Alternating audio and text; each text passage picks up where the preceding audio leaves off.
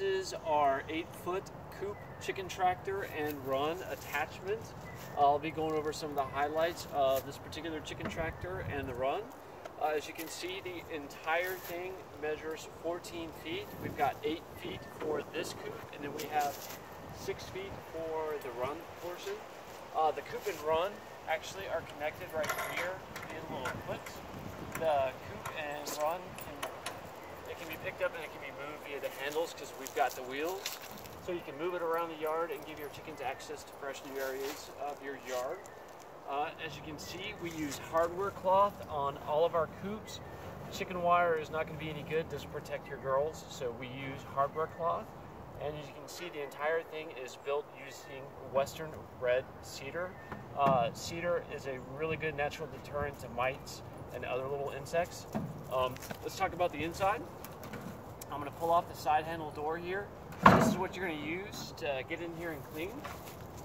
So as you can see on the inside, we have a removable nesting bar that the girls sleep on at night.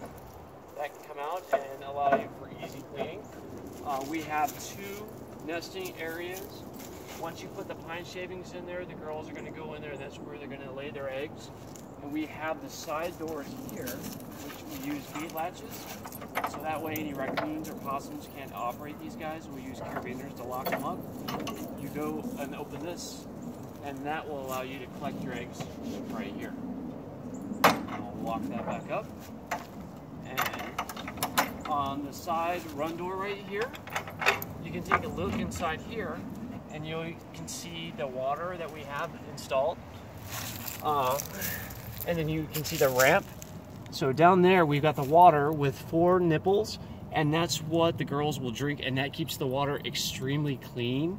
You won't have any dirty water and worry about mosquitoes and larvae building up in your water.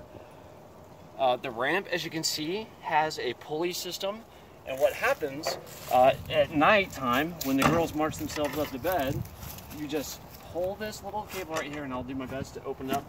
You pull this, that ramp door is going to go up, and this locks right here, and your chickens are safe at night. And in the morning, you open that up, that ramp, as you can see, goes down. The chickens come down, they start looking for their food, they start looking for their water, and that will keep your chickens protected in the upstairs part.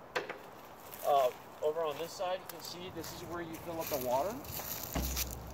That looks like a chimney, but that really is the water supply.